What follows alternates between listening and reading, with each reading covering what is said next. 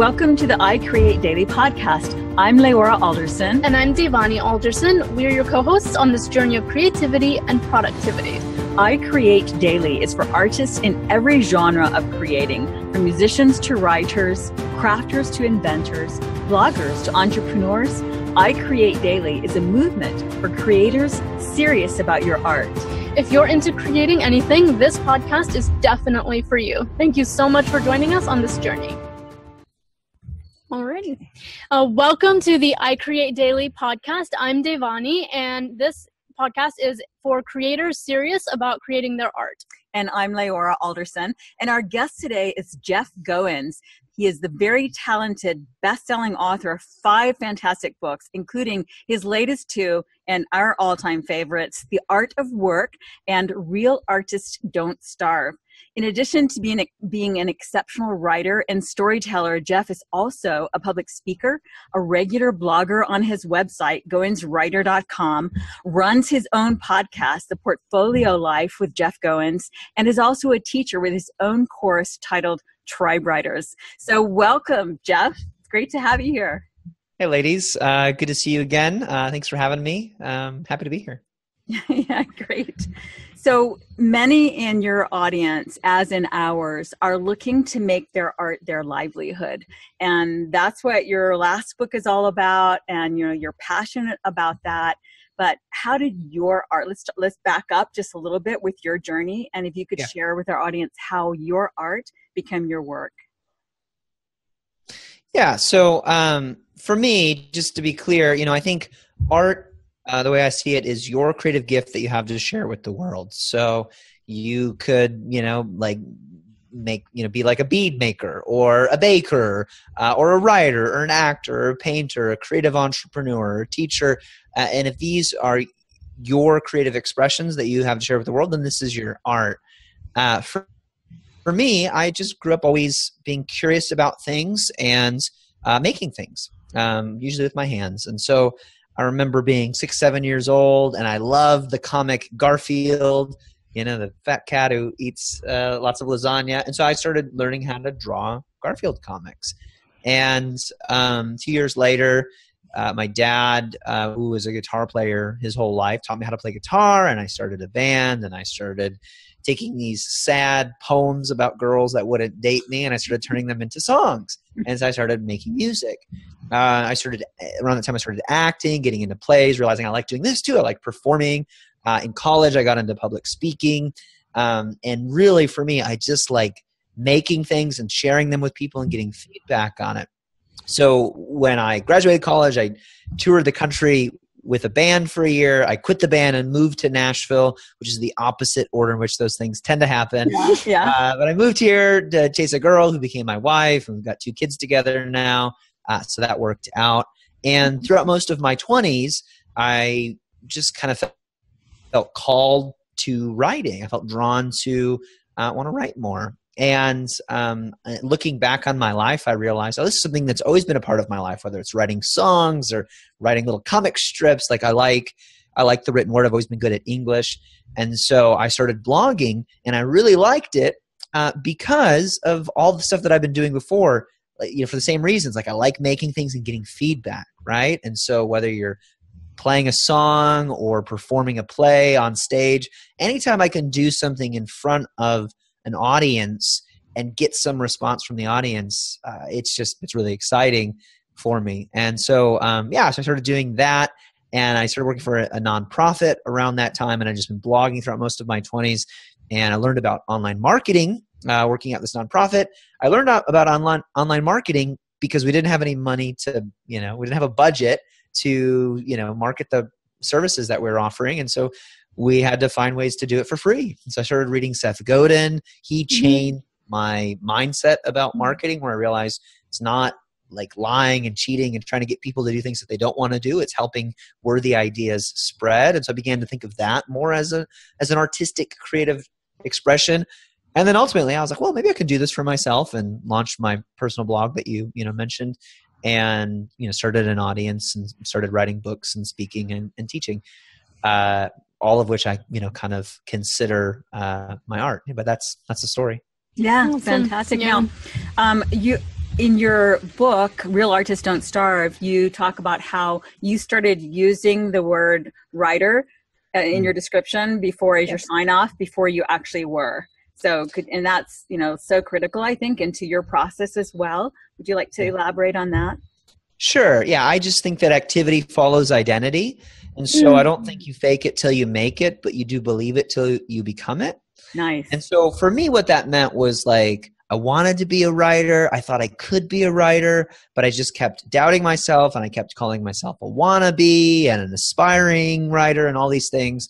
And I realized it was like this was sabotaging myself. This was self-sabotage that was not leading me to do my best work. And I had a number of conversations, one of which was with a friend where he said, "What's your dream?" And at the time I was a nonprofit marketing director, but I was doing this like coaching program, and I was, getting feedback on, both personally and vocationally. And one of the other members in the group said, "What's your dream?" And I said, "Well, I don't know. I don't think I have one of those. I've got a job. That's good enough. I've got a family. Like that works, right?" And he's like, "Oh, yeah, sure, I guess." He said, I thought you would have said writer." And as soon as he said that, I was like, "Oh yeah. I'd like to be a writer someday, but that'll probably never happen." And he just looked at me and said, "Jeff, you don't have to want to be a writer. You are a writer. You just need to write." And I was like, "Oh, interesting." And a little while after that, I sent an email to Stephen Pressfield, the best-selling author of The War of Art and lots of other great books. But he was kind of like my idol, and I love that he thought about the writing process and everything in that book. So I emailed him. I asked him this question. I said, "When does a writer get to call himself a writer?" And he responded. And he said, "You are when you say you are." Nice. And so I thought, okay, well, I'm just going to start calling myself a writer then. And the truth was I was writing. I had been writing, but I didn't I kept waiting to arrive. I kept waiting for the title when I get the official seal of approval. Seth Godin says, talks about waiting to be picked. And I was waiting to be picked for the team so that finally I could wear this badge on my chest that said writer. And that just wasn't happening. And so I was like, well, maybe I have to pick myself. And so when I began to call myself a writer, I started taking it more seriously. I started writing more regularly. And over time, I eventually began to earn that title. And so I think the way it works, not fake it till you make it, but first you believe, then you behave as if it's true, and then ultimately you become it. That's amazing. Yeah, you talk about that in your book a lot. And there was a quote. I was thumbing through the Real Artists Don't Starve last night, and I'm going to butcher the quote because I didn't write it down and I should have, but it said something along the lines of what you were saying. You become, you aren't. You believe and then you become. Yeah, you believe that you're an artist and that's how you become one. And that's just awesome. So, yeah, so can I ask, interject? We're going to kind of go off script here and go with the conversation. And one of the things I wondered about, so your first book was Wrecked, correct? I mean, in other words, that's the title. Yes, yeah, that's right, yeah. Sure. Okay. And so how long did it take you to write it? And was it published in 2012? Yeah, I had 2 books published in 2012, and the chronology is a little bit wonky. Not that anybody cares, but basically I wrote Wrecked first because I got a book deal. And then in between when I finished that book and it came out, it's I turned it in January and it came out in August of 2012. I wrote another book that I self-published called You Are a Writer, So Start Acting Like One. Mm-hmm. So in 2012, the second book I wrote was the first book that came out, and the first book that I wrote was the second one that came out. But yeah, my first trade book was called Wrecked. And I think I wrote that. Basically, my practice is about 500 words a day. Okay. That's how I started blogging. I'd write a 500-word blog post, and I'd publish it. I did it every single day for a year. I love this idea of daily creation. I think it's what makes a person successful at anything is doing something small every single day to hone your craft to get a little bit better. My friend Sean West says, before you quit something, you need to commit to doing it, something that you care about, like a business, writing, any sort of skill. You need to practice it every day for 2 years before you expect it to succeed. Yeah. And I hadn't heard that yet, but that's what I was doing. When I started my blog, I was like, I want to do this for 2 years. And the number I had on my mind was 250 subscribers. If I can get that many subscribers, I feel like it'll be worth it. Yeah. And so it basically took, 2 years to get a book deal and kind of go full time, with the writing thing. But I'd been writing 500 words a day for almost 2 years at that point. And so when I got a book deal, I was like, how do I do this? And writing a book felt like very intimidating to me. And I just broke it down. I think I didn't write it in Scrivener, but I did this. You could do this with Scrivener where you say, okay, here's the deadline. And then here's how many words this needs to be. And, the goal was 40,000 words. And then it'll tell you, and you go, here are the days that I want to write. And then it'll tell you how many words per day you need to write. If you miss a day, then the daily word count increases a little bit. Nice. And I realized basically it would take me 3 months if I, wrote 5 days a week, took the weekends off. If I wrote just 500 words a day, it took me 3 months to finish the manuscript. And so I wrote my first book, at least the first draft of it, in about 3 months. And almost every book that I've written, I've basically done that. I've gone, okay, it needs to be 50,000 words or 70,000 words or whatever. What if I write, at least 500 words a day? How long will it take me to finish this? And it's always, 3 to 6 months. Yeah. What I love about that is that you made the book writing part of a process you already had with your 500 words a day. I think a lot of people, myself included, we try and create this habit as opposed to saying, okay, well, how does my life flow currently and what do I need to do to make it happen? And you already had I need to write 500 words a day. That's non-negotiable for me. And so how many 500 words a day do I need to write to make this book happen? And so, and that answers the question of what do you do every day? And it seems to me like you treat your work like this is my career. I'm very serious and I am going to show up regardless. And so on the days where you don't feel like showing up, what do you do? What do you do to motivate yourself? What do you do to inspire yourself? Do you take a day off? What do you do on those days? Yeah, that's a great question. I think it's a great insight, Devani. Just like finding ways to take something big and lofty and working it into your process and just your life, I think is so important because we see people who don't have our lives and we go, oh, I'd love to do what so-and-so does. Like I do this a lot. And I'm like, but they don't have kids. Right. They're not married, and it's not good or bad. It's just different, right? Or I look at my friends who don't have young kids. I'm like, how can you travel so much?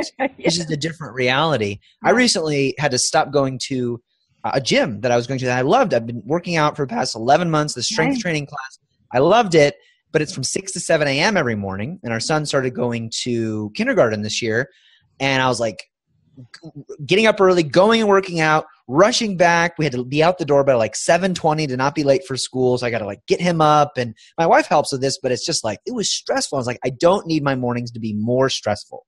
Mm-hmm. And after 8:30, my whole day opens up. So I had to kind of restructure some things where showing up for me, like if it's hard to do something that I really want to do, then like I've organized my life in the wrong way. And so when it comes to saying, I want to do something every single day, I want to write, I want to exercise, I want to do whatever, I think as much as you can make it an automatic part of your routine, the better. So I stopped doing that class and I picked a class that has, workout times, different gym, different class. But it was something I had to show up for, and if I didn't show up, I missed it. But this one's at noon, right? So I work out, I go to Chipotle, and it fits into my lunch break, which is already something that's on the schedule. So I don't even have to carve out time to work out. I just got to go work out and then eat. And so I think doing that is really important.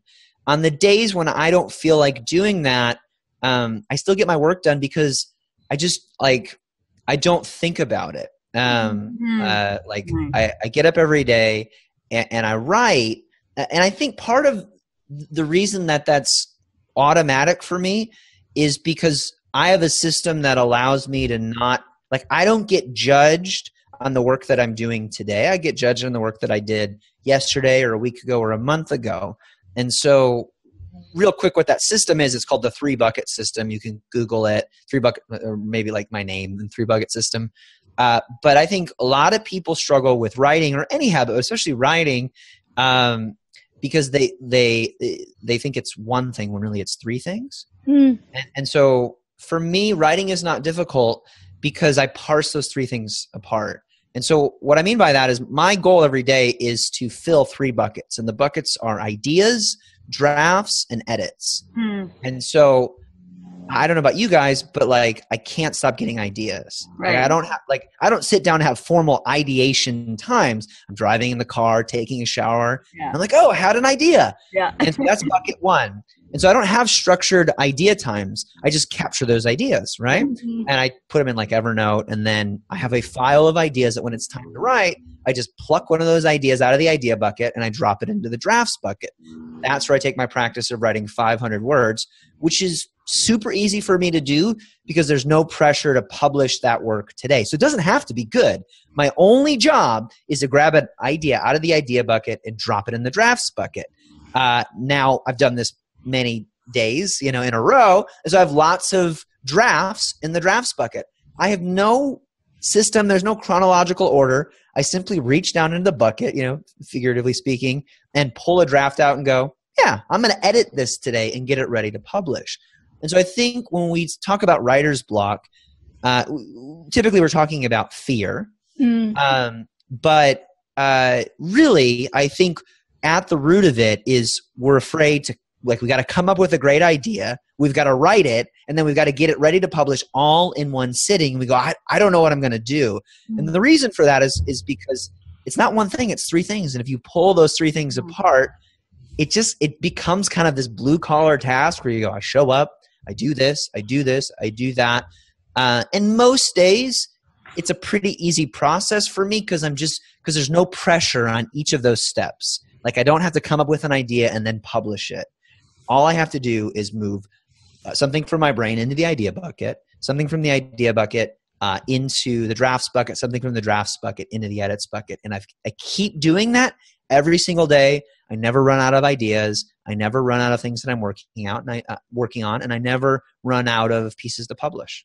I think that's a great practice, and I think what that also does is because a lot of people in our audience, they have a day job, whether that day job is their own business that they're working on doing any creative hobby on the side, or a day job as in like a 9-to-5.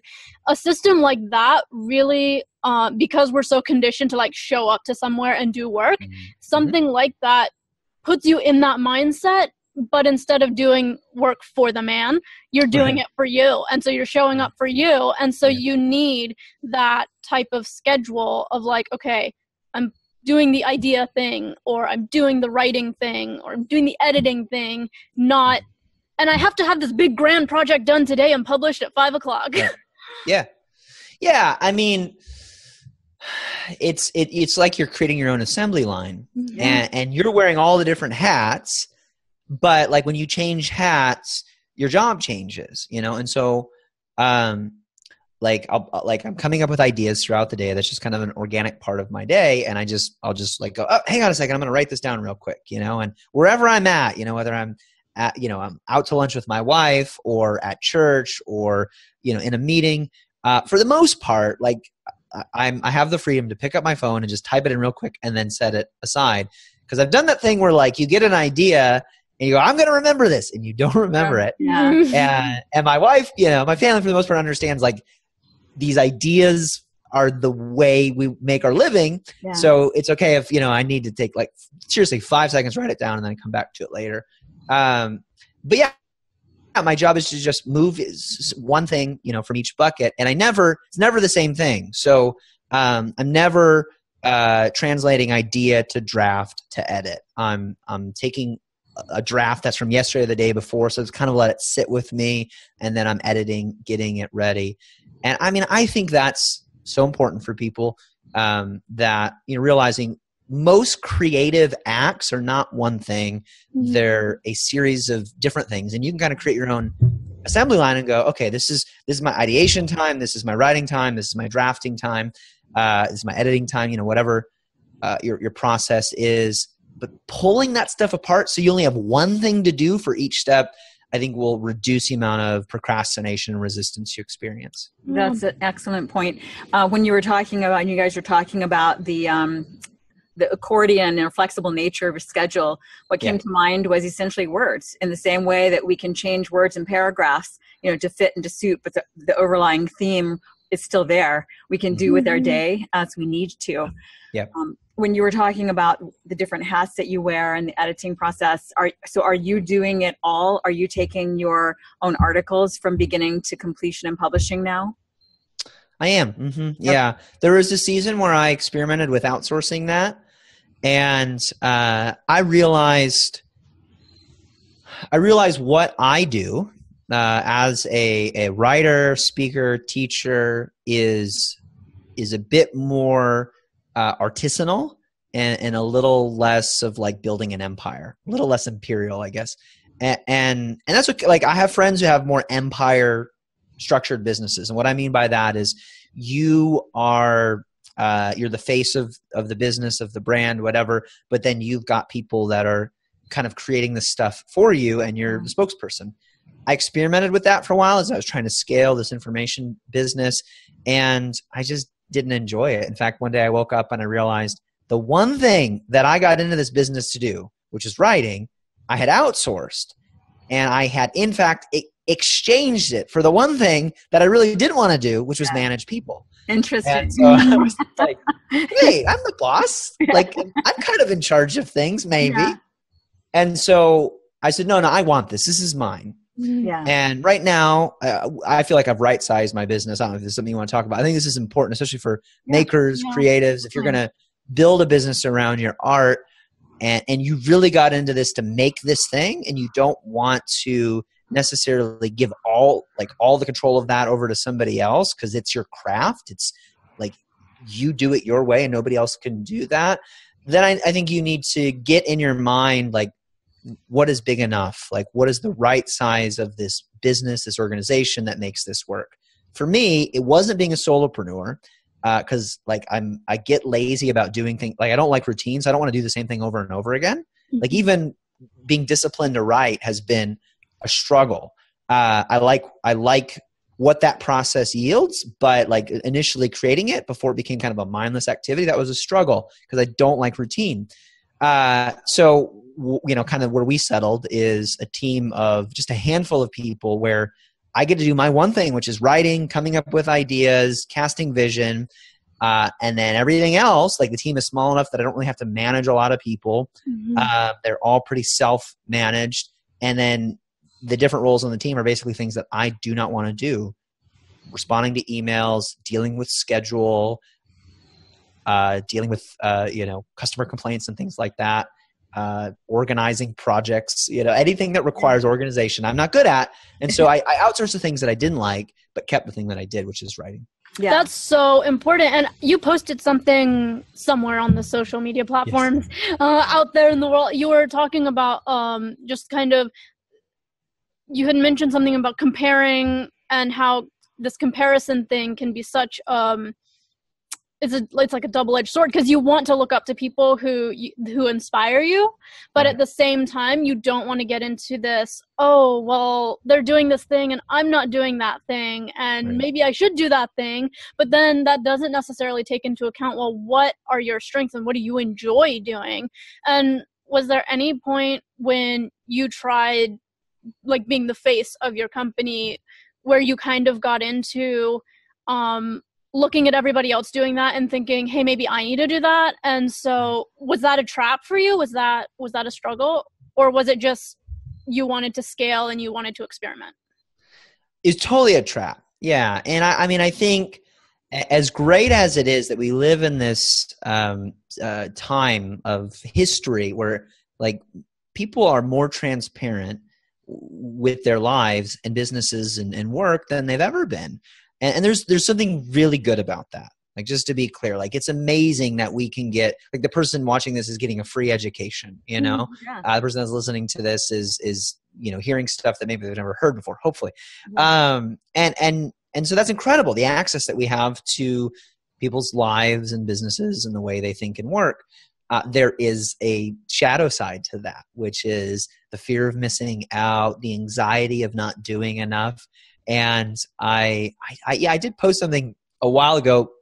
I don't know if you're referring to this or not, Devani, but basically, like, I realized, like, if I like whenever I go to the internet looking for somebody to invalidate what I'm doing, like obviously like that's not the conscious reason why I'm doing it, but like subconsciously I'm like, I wonder if I go on Instagram and feel crappy about my life right now. I always find what I'm looking for. Right, It never fails me. And so I mean I realized that like I am looking for like some reason to feel bad about the work that I'm doing. And I was just like, this is not a fun way to live, because I could always find somebody who's doing better than I'm doing. In regards to the comparison thing, it was a big trap for me because I would see what somebody had without acknowledging that the work that they did and the risks that they took to get there. So I remember talking to an older couple in our church who were good friends of ours. And they were like in their 80s at the time. We went over to their house, a really nice house up on the hill in Franklin, a nice area outside of Nashville.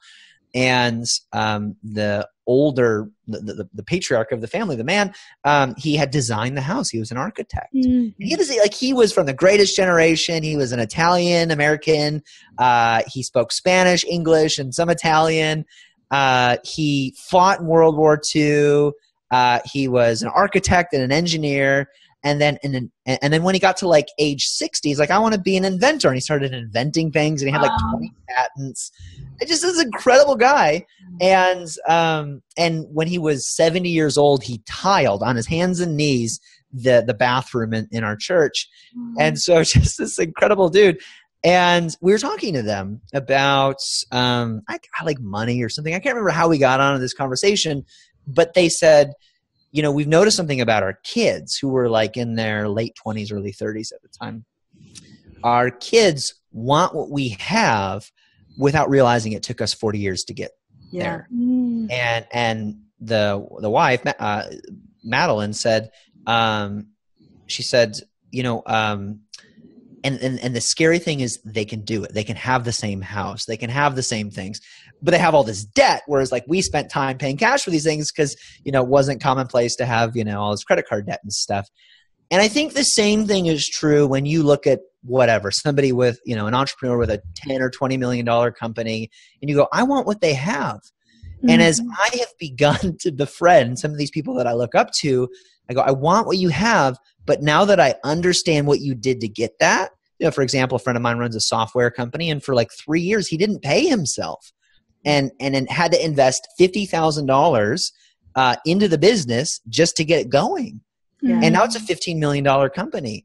But I mean, he didn't pay himself for 3 years. Yeah, right. You know, so when you begin to understand what people did to get to where they are, you're able to make a better decision. And I think the reality is there are just some things that we actually don't want once we consider the process. And that's not bad. Like I realized I don't want a big company because I don't want all the things that it's going to cost me. Right. And from a business standpoint, like I realized this is not a tweetable, like this does not go on an inspirational poster. But what I really want is to make more money than most people doing less work than most people. I mean, that like, you're not going to like, I don't know, do a TED talk on that. Right. But like, that's why I started the business. I wanted to have more freedom, and I wanted to make a better income than I would working for somebody else. And then I wanted to be able to use that freedom to write books and spend time with my family and live the rest of my life. Well, that automatically is going to exclude me from growing an empire, you know, because I am intentionally not working more than blank, you know, 20, 30 hours a week. And there was a while where I felt really mixed about that. And I just realized like, this is what I want. This is what's going to make me happy. And I think sometimes we think we want something and then we get that thing and it doesn't really make us happy. You didn't really want that. You wanted what that you thought that thing was going to give you. Yeah. Freedom, status, satisfaction. And I believe that we can be content with wherever we are in life, but there's nothing wrong with wanting more. Like I want my house to be cleaner. I want a little bit more financial security so our kids can maybe go to college. You know, there's certain things that we go, if I get this, like I'm going to feel a little bit okay with my situation. And I think the hardest part, especially about being an entrepreneur, is to really get clear about what you want and then to pursue it and not worry about what other people are doing, because you don't know what it's like to be them. Right. Yeah, no, Yeah. that's an excellent point. And it's hard to do that if we're spending so much time looking at what other people are doing. So so along those lines, it's like as creators and people who already have your own following, your own brand, your own books, your own tribes, you spend a good bit of time serving your students, your tribe, and interacting with your own community. But at the same time, as a learner, always seeking to improve yourself, you probably still also consume other people's content, and hopefully consume it in a way that doesn't make you feel like, you haven't achieved because you have achieved so much. But, so that's the other side of monitoring what other people are doing, and that is learning from them. Just like we read your books and blog articles to learn from you and are always inspired by that. So how do you balance consuming versus creating in that regard? It sounds like if you're working 10 to 12 to 20 hours a week, rather that you have the time to do both, and that's part of what you crafted for yourself, perhaps. Yeah. So, I mean, to be clear, when I'm not working, I'm like changing diapers and right. wrestling a 5-year-old Jedi. Yeah. So any reading, writing, creative time or consumption time typically happens during that 5-hour workday. So it's about a 30-hour work week. There's I don't work on the weekends. I never work at night. It wasn't always this way, but it is now. And to be honest, I don't read a lot of blogs. I don't listen to many podcasts. I'm very focused on books right now. And it's I feel bad about that. I'm I should listen to more podcasts because everybody's talking about podcasts. And I'm like, well, podcast or book? And I feel like I'm almost always going to get more value out of a book. I really believe in books, and I know it's easy to listen to a podcast or read a blog post, but I love what Seth Godin says about books. He says a book is a deep dive into a single idea or story. And you don't get that with other forms of media. They're all about, it's got quick bite-sized stuff. I will tell you what I do is I will typically pick 1 or 2 people and I will study what they're doing intensely. Okay, you've got an event and you've got a blog and you do podcasting, and I will really try to figure out why they're doing what they're doing. Because that's another thing is you see people doing stuff oh, I should do that when you I should have an event, and then you realize, oh my gosh, it's expensive and hard, and they have an event because they sell software and they're just trying to get people to come to get them into their funnel or whatever.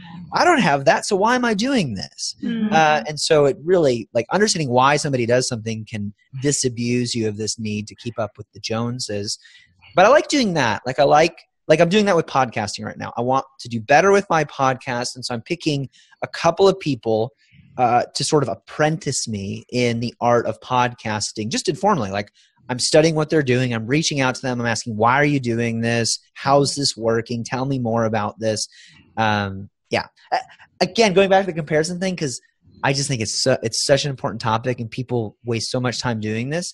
Just be super careful with that, because I have done stuff based on what I saw other people doing only to find out that that thing lost them money or made them miserable. And on the surface, it looked like a smart idea. And you go level deeper, and it wasn't. Example, early on, I remember seeing a friend do a promotion for his book. He's like, first 100 people to buy my book, I'm going to review your blog for a bonus. And I was like, I should do that, and I did it. And I posted I'm going to do this.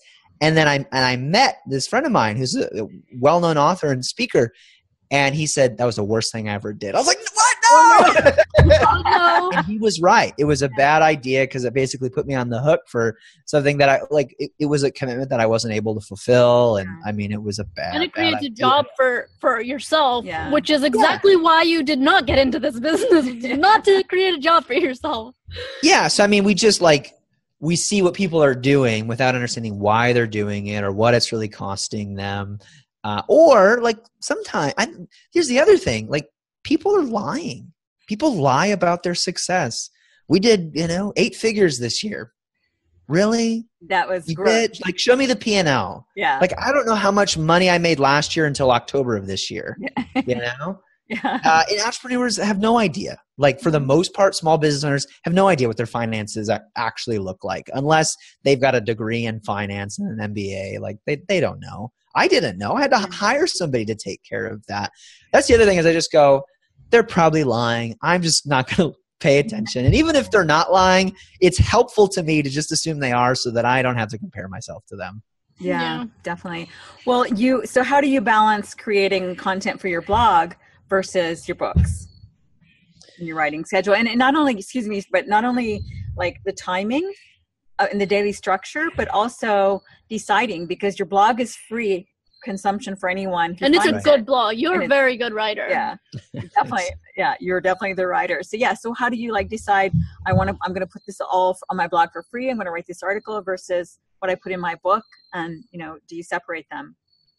Yeah, I mean, the audiences are a little bit different. They've started to overlap over the years, but initially, like I had a book audience and I had a blog audience, and the blog audience was very much writers and creatives. And so I was talking a lot about my process on the blog, and that typically led to, courses and events and teaching people about the process of writing and making a living writing and how to do that. And then the books were just more like ideas, things that I experienced, and then lessons that I learned as a result of those experiences. Over time, they've kind of become more, enmeshed intentionally, because I didn't want to be talking to different audiences.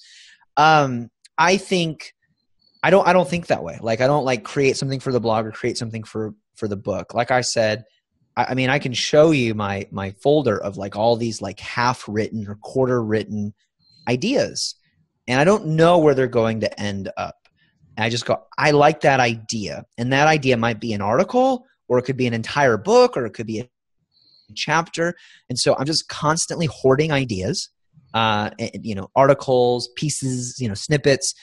But then I also have a deadline. Like every week I have to publish a new article. And so when the deadline comes, I go to my bucket of published, edited pieces, and I go, which of you wants to live? What am I going to bring to life? Eeny, meeny, miny, moe. Yeah, and it kind of is that way. And there's a little bit of intuition that goes into it. I'm like, I think this is what people want to hear right now. And then, I think the decision process is this something people need to hear right now, or is this an idea that a year from now will still be relevant? And if it's a year or two from now, then that may be something for a book. Because if I put this in a book today, people are actually going to read it a year from now. But yeah, the short answer is I don't really parse those. I'm just, constantly translating ideas into drafts. And then what I do with those drafts really depends on the piece. I was talking to Ryan Holiday about his process. He's a very prolific writer. He writes in all these different places, the New York Observer and Thought Catalog, and on his own blog. And I said, how do you decide where to write what? Yeah. And he said, it just depends on the piece. Like I'll write a piece and then I'll figure out where it needs to go. Where it belongs. Mm-hmm. Yeah. Yeah. And that's kind of how I think. Yeah. Speaking of writing and the ideas, your book titles are all amazing. I mean, it's like you have somehow come up with just the perfect titles and book covers. Like, how do you do that? Is that do you name them yourself? Do you spend much time on them, or do they come first? The titles come first? What has been your process there? Thank you. I can't take full credit for that. I've named some of my books, not all of them. There's 5 books. So first one was You're a Writer. That title came first. The whole book was based around that idea. And that came from a talk that I did. A friend of mine who had a bunch of success self-publishing an ebook. She made like $40,000 in 2 months. I was like, how do I do that? Yeah. And she said, you need to have a great idea.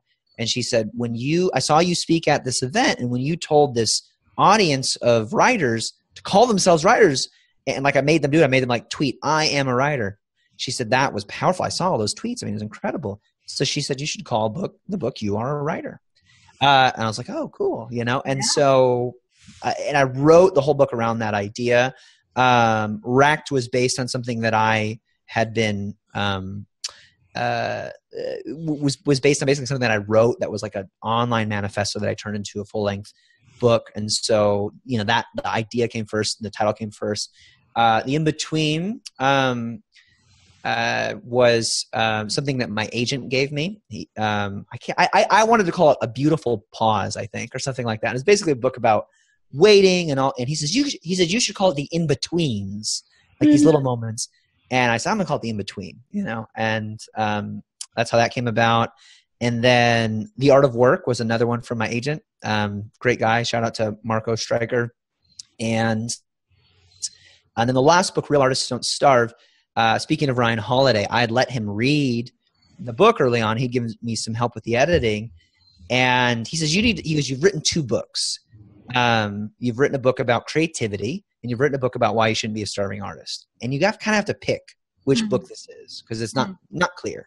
And there's a lot of books about creativity. There's not a lot of books about how to make a living off of your art. And I was like, I want to do the thriving artist. I want to do the starving artist book. And he said, cool. We were just talking about the idea. He said, you're kind of saying like, oh, I don't know. It's kind of like you're saying real artists don't starve. And I was like, yeah. And that's exactly it. So all that to say, it's kind of an organic process. I typically start with an idea that's interesting to me. I'm like, why is it that all these creatives I talk to assume that you're going to starve if you're a creative professional, an artist? And yet I keep meeting people who aren't starving. It's almost like if you believe you're going to starve, you will. And I was like, oh, that's interesting. Yeah. And so I started with that idea, and then just kind of start writing around it, researching around it, and then ultimately. But at a certain point in the process, I feel like naming it is important, so that like, not every author is this way, but I think this is important, that like for a nonfiction book, like the name is like the brand of the book, and that brand should be woven all the way throughout the book. Yeah. That makes sense. I prefer audiobooks just because I spend so much time at the computer that I like to be able to read more, while I'm doing other things, walking, whatever. So so I've been listening to the audiobook, Real Artists Don't Starve. And you remind me of Malcolm Gladwell's writing. He's one of our favorite authors as well. And the way you tell stories is so engaging. And I wondered, did you conduct interviews with, so many of the people whose story you tell? Did you conduct the actual interviews? I know one person you spoke about speaking with him, but for the most part, I mean, obviously Michelangelo you didn't, but the guy that did the work and the delving into history for Michelangelo you did, I think, or may have. Yes. I spoke to all those people, typically multiple times. That was something that was just interesting to me. I love Gladwell's work. Another guy who does really well at that is James Surowiecki. He's another New Yorker writer. Great storytellers who are taking interesting ideas and they're wrapping stories that typically we haven't heard before. And you go, wow, that's really interesting. And they're teaching you something through that story. I like that. And I like writing books that I like reading. And so I wanted to try that. I tried it with The Art of Work, kind of learned how to do that. And then, try to do it better with this book. But for me, typically I kind of cast the net wide. I go, hey, are there any do you know anybody who's a full-time creative professional or an artist? And then I'll get, people say, I am. And then I do some sort of online survey where they answer some questions just to kind of qualify them. Mm-hmm. And then I do an initial Skype call or phone call, which I record. And then I go back and review that and go, is there something here? Is this not only a good story that proves the point, but is it interesting? Is it surprising? Is it going to engage the reader? And then if it is, I basically go back to them. I ask them some follow-up questions, really get their whole story. And what I found, especially when I did this with The Art of Work, is I would get somebody's story and then I'd go back and they'd retell it and they'd tell it differently and they miss things. And it takes hearing somebody tell their story a couple of times before they start telling you the whole truth. Mm. Not like they're trying to deceive you, but like anytime you're interviewing somebody, there is the risk that they're telling you what they think you want to hear versus saying, here's what happened. Yeah. Yeah. And as readers, we know like the most interesting thing is like, I just want to know what happened. If it's an interesting story, cool. But that's been my process is like, I'll do some sort of survey, multiple interviews, and then often I'll like follow up and email them and like fill in details that I forgot to ask about, like what year did you graduate high school or whatever. Yeah, fantastic. Awesome. Yeah. Well, in terms of thriving artists, what are the few things that you do in your day, in your week, in your business of creating your art to thrive? These aren't like scheduled things, but a few years ago, where like I was just trying to find like a rhythm as a writer, and because like basically for me, I would like make a bunch of money, then make no money, make a bunch of money, then make no money, and so it was really hard to find a rhythm, and so I'd like make a bunch of money. I remember like I quit my job, and this has never been the case for us, but I quit my job at the beginning of 2013, and like I don't know, a week or two after that, my wife came out I was on the back porch, just like 9 o'clock in the morning, drinking my coffee, just chilling, and she came out and she was holding our newborn son. She said, "Hey, I just looked at the bank account. We're good." And I was like, "What do you mean we're good?" She's like, "We're good to the end of the year. We don't have to make, like, we've got our bills paid for the end of the year." And like we had been month to month, for a while. And this was March, so she's like, "You don't have to work. If you don't want to, you don't have to work for the next 9 months." And I was like, "What should I do?" Again, this was just very new to me. I wasn't used to having this much freedom. She's like, I don't care. Do whatever you want. I'm going to, raise this kid. You do what you want. And like, it was like one of the worst things that could have happened to me. Wow. I'd go for walks. I'd call friends, giving them unsolicited advice. And I mean, I'd do this for fun. Just trying to find some way to be useful. And so I realized, first of all, money can't be the driving force for me. There's got to be something more to it than that. And I needed something to anchor me. I needed a practice. So in terms of thriving, to answer your question, there's 3 things that I try to do about at least once a week. And I think if you do these things, they all kind of feed each other, kind of like the 3-bucket system idea. So first, I do something to build my craft. And I do this daily. I write every day, and I typically read every day. Stephen King says, if you want to be a better writer, read a lot, write a lot. And I think that's a pretty good, simple formula. So I do that every day because I want to get better. I want to get better at telling stories. I want to get better at coming up with interesting ideas, and just better at, entertaining and inspiring people. Second, I do something to build my brand.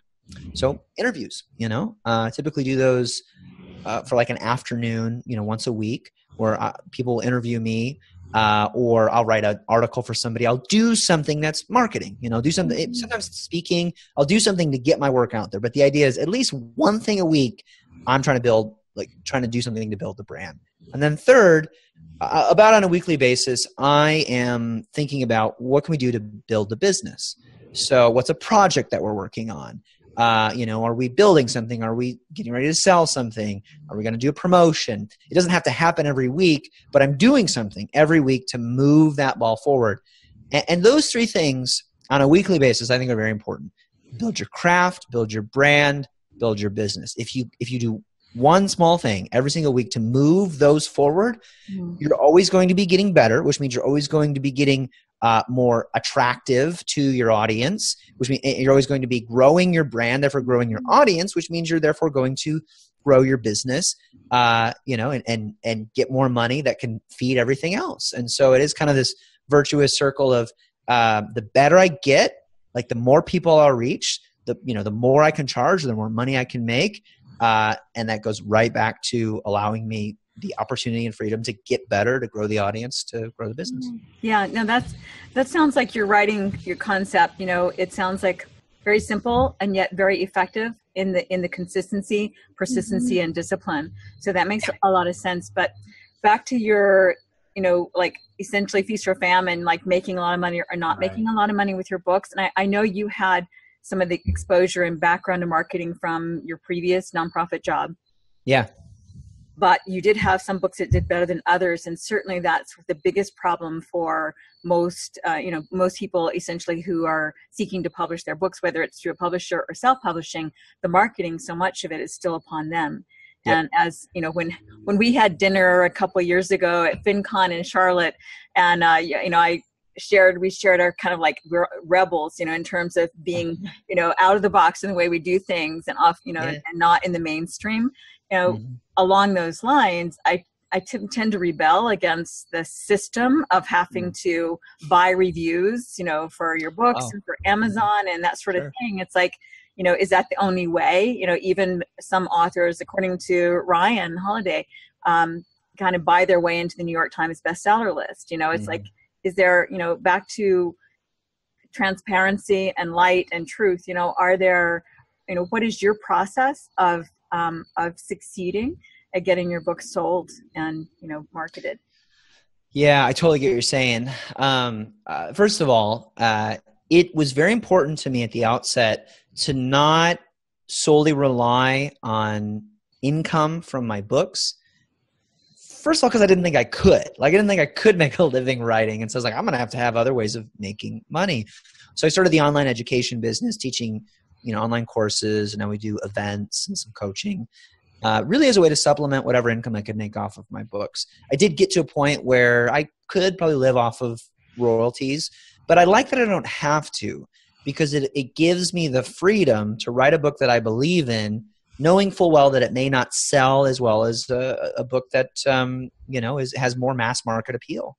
And past 2 books, very interesting, sort of case studies. The Art of Work is a book about finding your purpose and calling. Lots of broad reach, best-selling book to date. Real Artists Don't Starve hasn't been out as long, but isn't selling as well as that book sold. And yet, I'm proud of both of them. And they're doing very different things in the world, reaching very different groups of people. So I do think it ultimately comes down to, what do you want to do?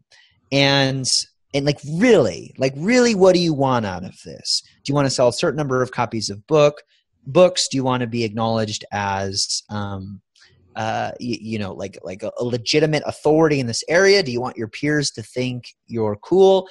None of these things are wrong. We just have to be really honest about what we want.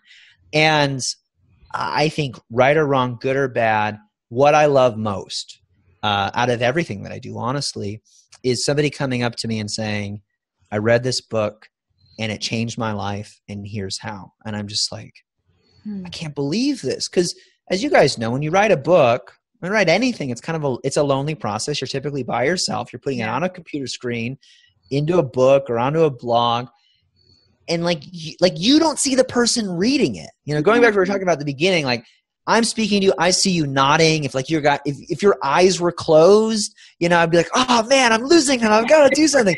You don't know when their eyes close in your books. Yeah. And so when somebody comes up to you and said, hey, I paid attention, I heard you, it's just incredibly validating. Quick anecdote on that is I was speaking at this local event a few weeks ago, I think, and it was at a country club, and it was this women's society thing. I'm real big with the women's associations, apparently. It was a group of older women who get together once a month for lunch, and I got to speak there. And I'm speaking to this audience. We're talking about art and passion and things like that. And this waiter comes up to me and he says, hey, are you Jeff Goins? And I said, yeah. And he said, the same Jeff Goins who wrote this book, The In-Between? I said, yeah. He goes, man, I love that book. I read it at my college library. It really helped me make sense of the season of life that I was in. Wow. I was like, wow, here I am at an event promoting another book, and somebody's coming up to me telling me that this book impacted them. Now, here's the thing that he doesn't know about this is that was my worst selling book. Mm-hmm. That was the book that I wrote. I was like, if I just write a good book, it's going to sell. And I was very lazy about the marketing because I put so much into the creation process, and I was disappointed with it. And I kind of moved on and then wrote The Art of Work, and it was this, bigger, bestseller. And so I think the reality of the work that we do is if we are in the business to create hits, man, that is feast or famine. That's live or die. It's stressful. I was reading an article that basically says John Mayer is coming back, out of the shadows, and is coming back into the mainstream. He's got this new book that he hopes is his next hit. And what must that be like? Yeah, to be John Mayer, be megastar, kind of have a couple of records that weren't on the radio all the time, and then have this pressure say, this is going to be a hit. Maybe it will be. I think our job is to create a body of work that we believe in that is satisfying whatever goals that you have. And it's not a very objective way. It's not very measurable. But if I keep writing books, if I keep paying my bills and I'm able to write books, some of which do better than others, and I think sometimes your more popular work pays for the rest of the stuff that you do. And that stuff's still valuable. Yeah. But if I can create a body of work that I believe in, and people keep coming up to me and saying, "Hey, I read this, and it changed my life," I go, "Wow, like I'm good." And I know that sounds sort of, I don't know, Pollyanna, but like truly, when somebody says, "I read this and I did it and I took it to heart," I go, "This is more amazing than I ever could have anticipated." Sitting on my couch with a $300 Dell laptop computer going, I wonder if anybody's going to read this. Yeah, for sure. Yeah, I think I love that because it gets back to, it's like when I feel like there's almost two stages of your purpose or your passion or your why or whatever you want to call it, your calling. I know you call it vocation. And there's the stage of like when you start and you're doing it for you. And it's like, this feeds my soul and that's why I'm doing it. And then there's the part where you gain this momentum and then it's like, and now it's my responsibility to do this for you too, because you are satisfying the need to do it yourself by showing up every day. And so then you're kind of leveling up according to the goals that you want in your life. And now the goal is like, am I touching people's lives showing up too? Yeah. Sorry, were you going to say something, Jeff? Yeah, I mean, just on that, like a friend of mine who's a very successful songwriter has this sort of counterintuitive idea. He says, you don't know anybody your talent. And I think that's super interesting. And we both know this guy who's a songwriter who just was like mega superstar. I just quit. He hated writing songs. Wow. And now he sells windows for a living and he loves it. And he's super happy. And so, I mean, yeah, like I do feel a responsibility to touch people's lives and that whole deal. But the minute that I'm not loving doing that, like, I'm out. I'm going to go do something else. Life is too short to do stuff that you don't like. And I think I am my happiest when I'm doing stuff that I love and other people love it too. Excellent. That makes a lot of sense. And in closing, because you've taken your time and we could speak with you all day, but we're going to have to let you go. But in closing, I mean, looking at the past 5 or 6 years, look at all that you've accomplished. I mean, really, it's amazing when you think about it. You know, the podcasts, the books, the courses, the tribes, the communities, the speaking. It's really quite a body of work in just 5 or 6 years. Yeah. Because you kept on going. So have you had, or would you like to share any thoughts about what you're hoping for the next 5 or 6 years? Yeah, I mean, I think my metric is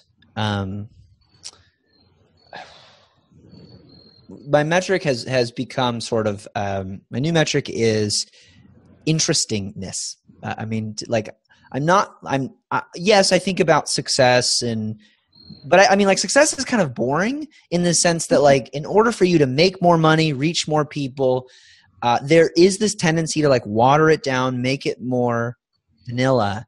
And if I have to choose between popular and interesting, like I'm choosing interesting over the next 5 years. Nice. Think about your favorite author, think about your favorite musician, like think about your favorite creator. You're not thinking about, I hope they make more money off of this record than the last one. I hope they go multi-platinum. You don't care about that. You do care about the quality. Yeah. You know, I don't care if John Mayer has a hit. Does he have another great song that I'm going to enjoy? Yeah. Whether or not that's commercially successful, I, as the consumer, don't care. And so I'm thinking more along those lines. Like, I want to do work that people that were reading me 5 years ago are still going to be engaging with the next 5 years. And like, we've all followed people that haven't done that, right? Like, you love how raw and vulnerable they are, and then they get a little bit of success, a little bit of popularity, and they lose themselves in that. Just like, you know, like the popular kids in high school, which I was never a part of. Right. You know, like there is the tendency to sort of lose yourself in the yes crowd and say, I'm going to do stuff that I know people are going to agree with because I don't want to take risks. And I hope, I mean, as simple as it sounds, like I hope that the legacy that I leave with my work is simply he did interesting work. You know, it made us think differently about life and creativity and the work that we were doing. And I don't think you do that by doing more of the same. I agree. Yeah, that's fantastic. A great note to close on. Thank you so much for sharing this time with us, Jeff. and your wisdom and knowledge is incredible and very helpful for aspiring writers and creatives of all kinds. My pleasure. Thanks for having me. Always great time to hang out with you guys. Thanks for letting me be a part of this. Okay. Bye-bye. Bye. See ya. Thanks so much for joining us for the I Create Daily podcast. Please let us know what creatives you would like us to interview and what topics you would be interested in hearing more about.